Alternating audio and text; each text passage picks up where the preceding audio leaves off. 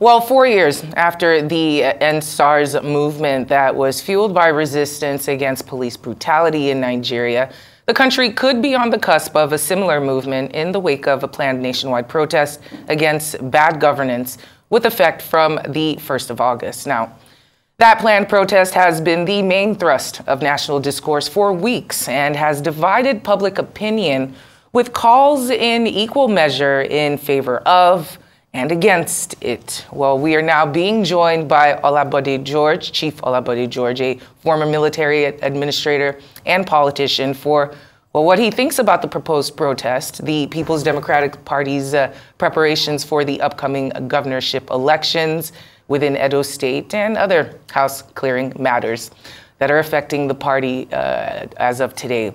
Good to have you with us on Newsday. It's always a pleasure to have you. Thank you very much. It's always a pleasure for me too. Well, Chief George, it seems that the government is in a panic. We have seen lots of individuals come out to make sure that they make it clear that they do not want a protest to happen. We have seen many people pull out of these said protests as well. We've also seen how the protests played out violently within Kenya. What are your thoughts? Is Nigeria a ticking time bomb? I don't want to use as a retired general. If you use that word, it means you have galvanized the people for violence.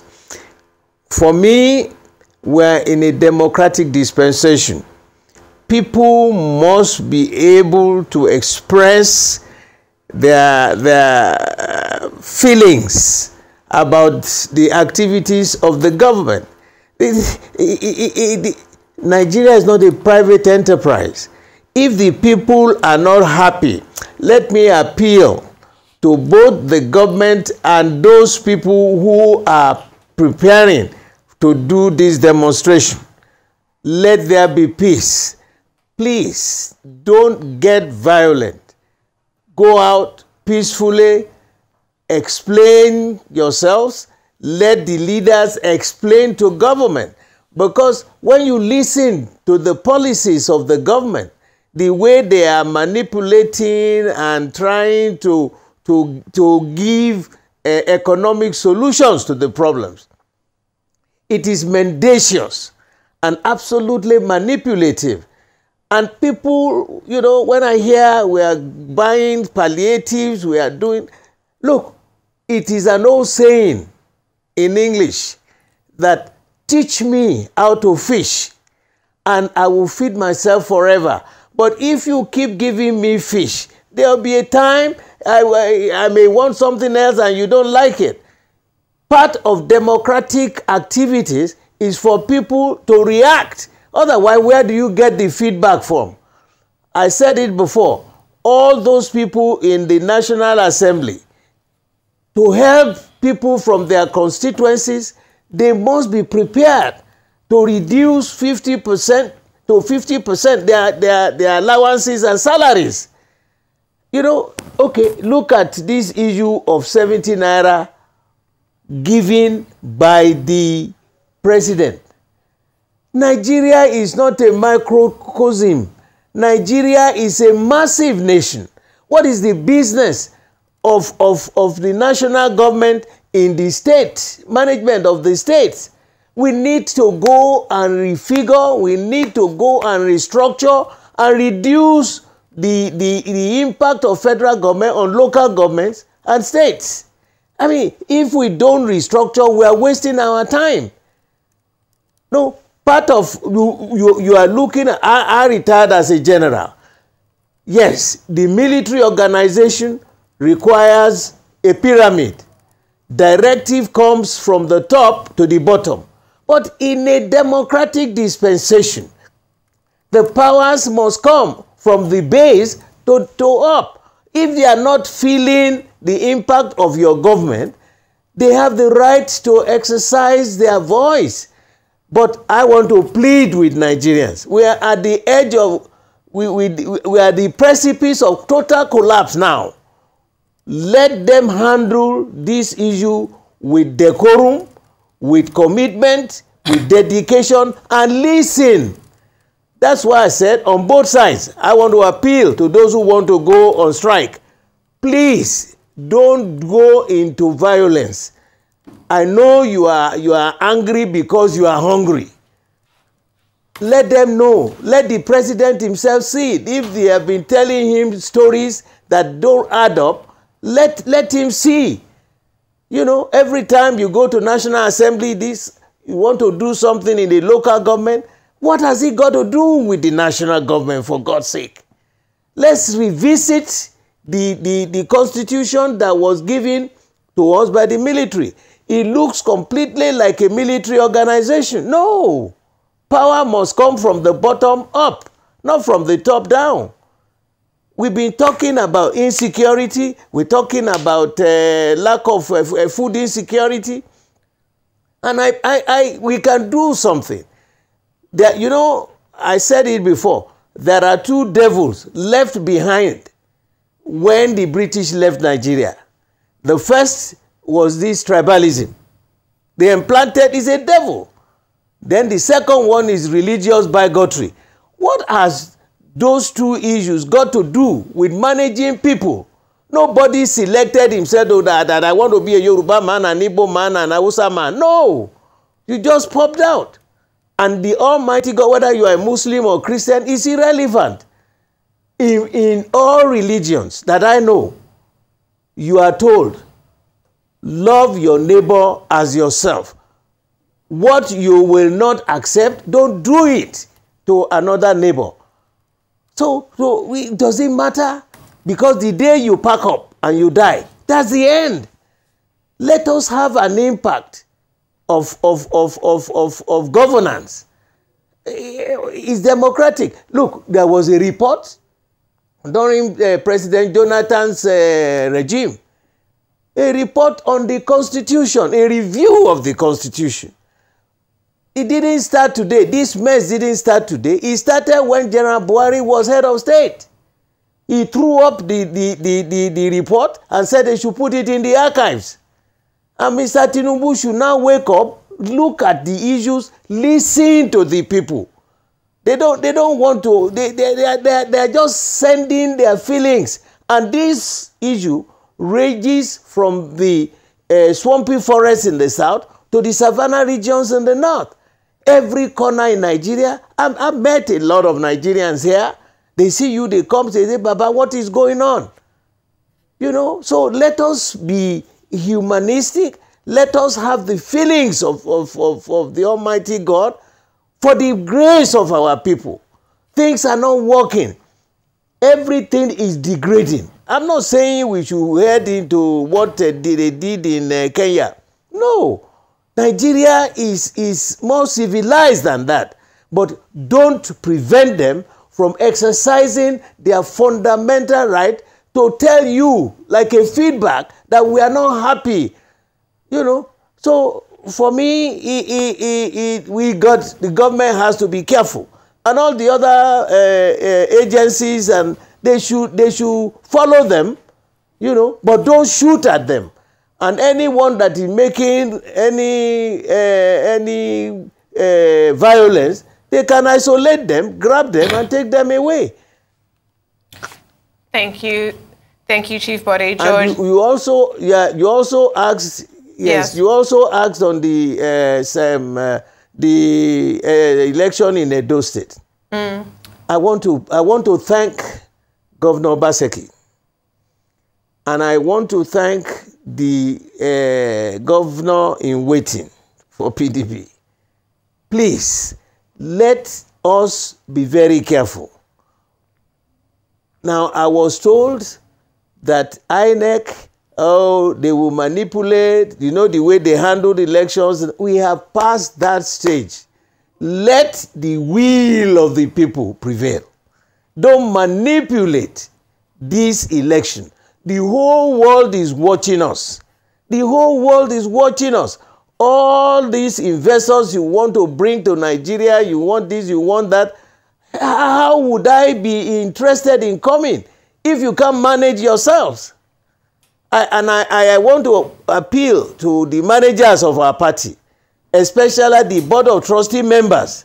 They should get involved to resolve all these crises because they are all personal. For how long would you be? God told us 70 is guaranteed for you as your existence. After that, you are already in the departure lounge. You are only waiting for him to call your flight. So what do people like us, want to do? We had people like Papa Ekweme. He did so much. He was the chief convener of the most sensible, the most rational approach to the management of governance in Nigeria. He brought this idea of zoning and rotation. People want to manipulate that. It is mendacious. It's unacceptable. We need to be very, very careful. There are millions of Nigerians living outside, and everybody wants to come back home to do something. We should allow them. So Mr. Tinubu, the president, please, I said a couple of months ago, I said, okay, let them give you that 1 year. The 1 year is over now for your learning. Yes, the sir. do's and don'ts of the villa. Chief Bode, from now on, we must go. I'd like to ask you, I'd like to ask you, as a retired general, I'd like to ask you about the military releasing a statement about the protests, threatening to get involved if the protests turn violent. Do you believe that the military should be getting involved in protests in the country? Some people argue that the military is constitutionally for protecting our territorial integrity, for protecting us from foreign threats, protecting us from invasion. Do you believe the military should be releasing statements about a planned protest? Now, you know, there is a special operation. We call it aid to civil power. We call it in the military aid to civil power. If the police, the SSS, if they cannot handle any violence, the commander-in-chief will be told that the police cannot handle. That's when you get the military involved. Well, I've also taken part in this aid to civil power. It will be organized to make sure that their presence alone will make the people be very calm. And I am appealing. I have seen so many things in this country, in this life. Is it when you go out to shoot somebody, do you know whose child it is?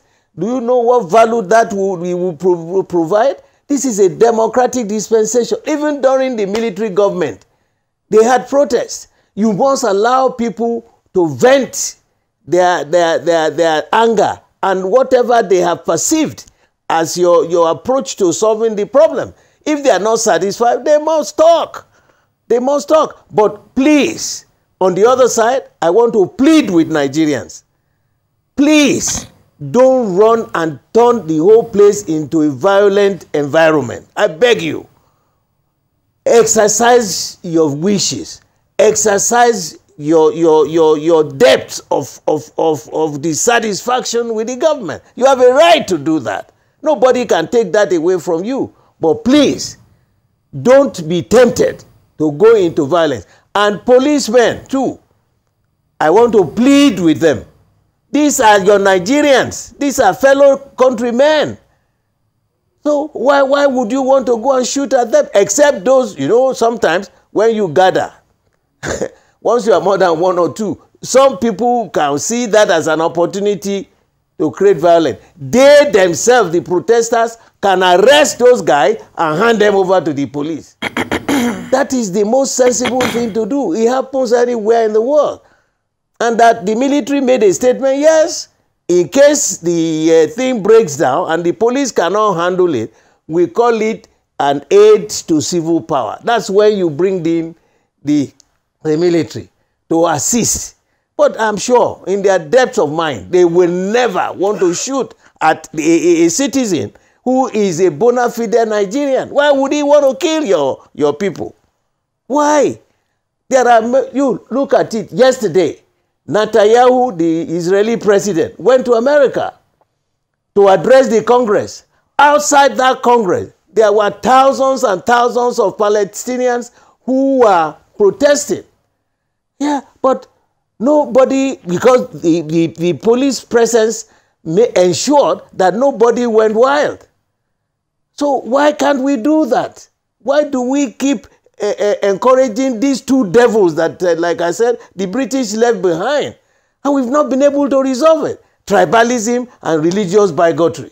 Absolute nonsense. Look at the way they changed their government here. You know, Conservative was in government for 16 years or more. And then they did the election. The people said they are tired. Well, let the INEC wake up. Let the INEC do what is proper.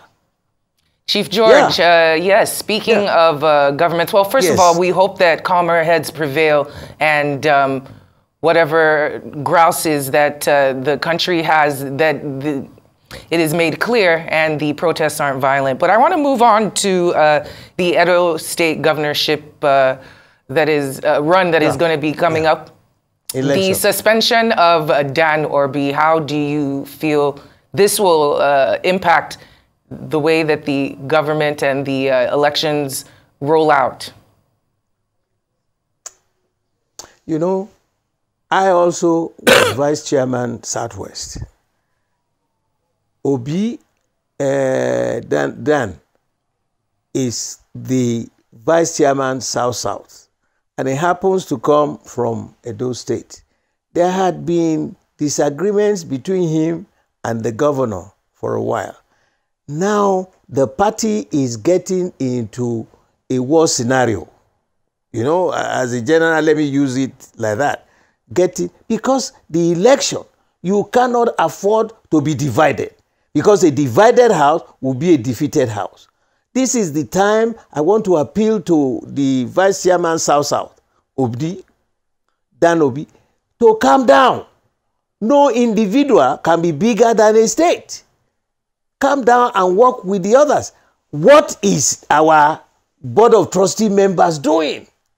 It's very critical because the #1 political fellow representing the whole South-South is Obi. So you want to, I don't know what he did, but whatever it is, the leaders of the party must be able to reflect that depth of commitment, that depth of oneness, that depth of loyalty to the party. The party comes first.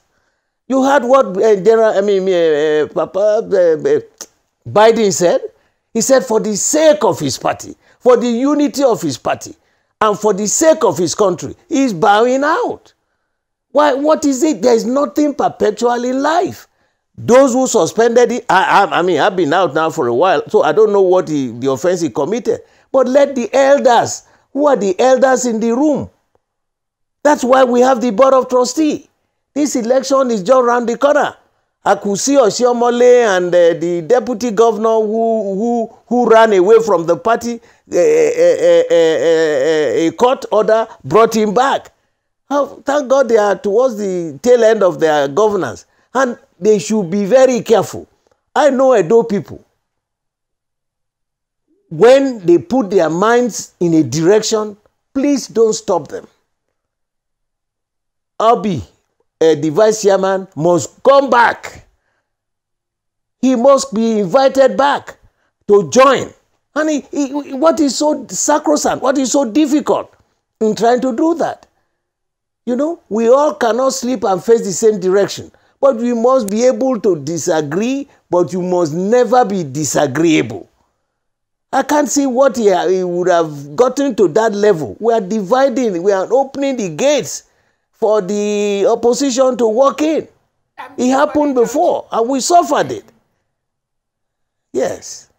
Chief Bode George, you have said that one man is not bigger than the state. He's not bigger than the party, and you also than the party. But you also just mentioned that Philip Shaibu, the former the deputy governor, who has now been returned by a court order that is being argued, just very briefly, because he has been seen with the APC governors who have gone to meet the president. He's been seen just today and yesterday with APC governors in Abuja. Do you believe that Shaibu's going to the APC, returning back to the APC, spells disaster for the PDP in the Edo State elections? And do you believe that if PDP loses Edo State right now in these elections, that is a huge blow to the PDP as an opposition party in Nigeria? No. PDP is the political Iroko tree in Nigeria. I'm not afraid about that. But let me tell you something. Let the man in INEC be prepared to be just, to be fair, and to be equitable. These three words are the enabling platform, the structure that gives a state stability. Let them not manipulate and be mendacious about their approach to the managing of the election. No individual is bigger than the state. He's just one off. He was not the first chairman of the South-South, and he won't be the last. Now, this Shaibu fellow, Shaibu must recognize that he joined voluntarily the party. They accepted him. The governor accepted him. Even if you had, you only need to listen to how Biden was describing his vice president. So, Shaibu, because you didn't get that, that doesn't mean the end of your life. Now, you are now back in your office by a court order, and you are now holding meetings. You went before Oshiomhole, an APC member. You knelt down, you were begging him. They said you should report. How would you like your name to be written? How would you want your children to read about your performances and your attitude in future? Because whatever you do today becomes history tomorrow. How would you want to be remembered? You know, it's audacious, and it's so saddening. Why would you, a young man like that, you are a member, a structured member of the party, because you didn't get the ticket, then the roof must fall. Take Papa Ekweme. He was the chief convener of those members, the foundation leaders of the party. He invited Chibola Ige, who could never sit down to discuss anything with him politically.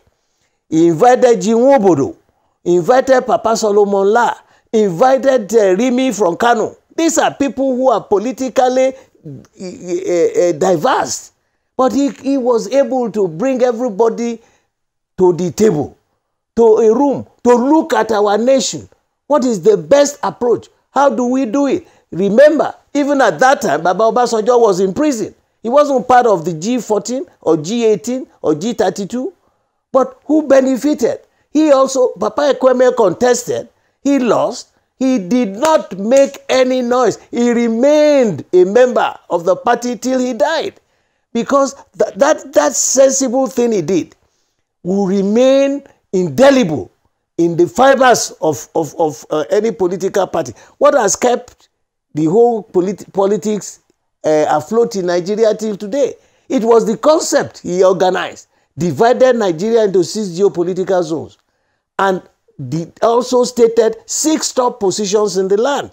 So every zone, whether you are minority or majority, you go home with something. What else can be better than that? Because you can't continue to be a member of an organization and you don't benefit. That was the collapse of the First Republic and the Second Republic. So I want to plead with this young man, Shaibu, you call his name? Yes, sir. Let him be very careful. I pray that he will get old. Don't let them use you. Well said, Chief Olabode George. Very, very well said. Our time is far spent. It has been great speaking with you. Thank you once again for joining us here on Newsday.